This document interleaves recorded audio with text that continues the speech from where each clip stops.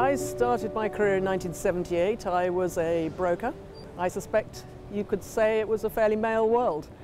They'd only had brokers into the room about 6 years before, and there were a relatively small handful of us who actually came into the market. So it was a male world, and on that basis it was a bit of a man's environment.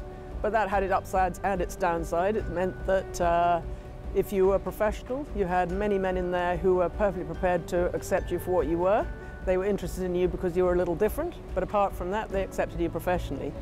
There were others who actually wouldn't even see women and were known in the market not to be prepared even to see women.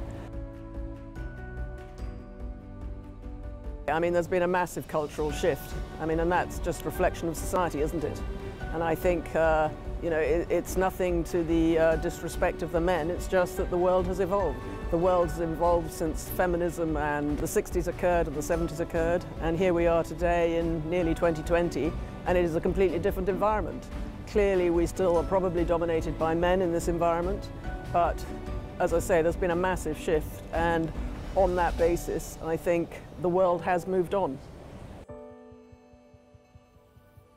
My advice to a young woman coming into the market would be not dissimilar to the same advice I would have given myself in 1978, which is you're perfectly capable, pursue your career, play to your strengths, have confidence in your own ability, and I think you may be more fortunate today than perhaps 40, 50 years ago when the modern world welcomes you into that situation, encourages you, and indeed recognises the value of things like diversity in the workplace, diversity in the boardroom. I think that, you know, we are different men and women, and that actually plays to our strength.